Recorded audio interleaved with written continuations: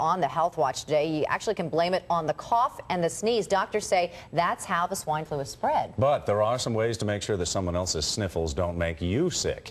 NBC 10's Denise Nakano is joining us now with some tips for keeping the swine flu at bay. Denise. Tim and Don, doctors say by the time you say Gesundheit, a cough or sneeze has begun to spread its germs to other people. The best defense against the virus is to learn how to keep your spray at bay. The spread of swine flu begins its journey from person to person with a cough or a sneeze.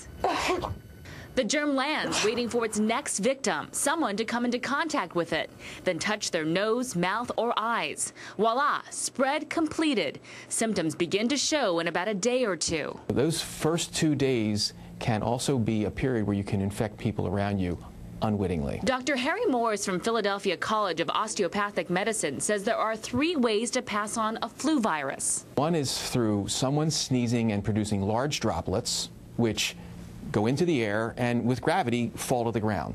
And there's a radius, there's a circle, usually 3 to 6 feet, where these things will fall down. Next comes the smaller droplets. They can suspend themselves in the air, just like an aerosol spray, and cause the environment around you greater than 6 feet to be infectious. And third are the germs that fall on surfaces. And the bad news is they can remain infectious for, it's thought, up to 2 days. Only about 2 hours if they fall on soft surfaces like cushions or clothing. So what do you do if you feel a cough or a sneeze coming on? To sneeze into your hands and then immediately clean your hands afterwards. Nope, then everything you touch is infected. No, the proper way to sneeze is to sneeze into your arm, like here. She's right. Into your sleeve.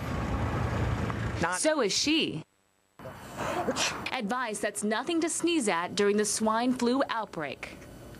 The doctor says a sneeze is a reflex. It happens as a result of irritated airways, the same for a cough. Now, viruses like the swine flu live in the respiratory system, anywhere from our nose to the airways in our lungs.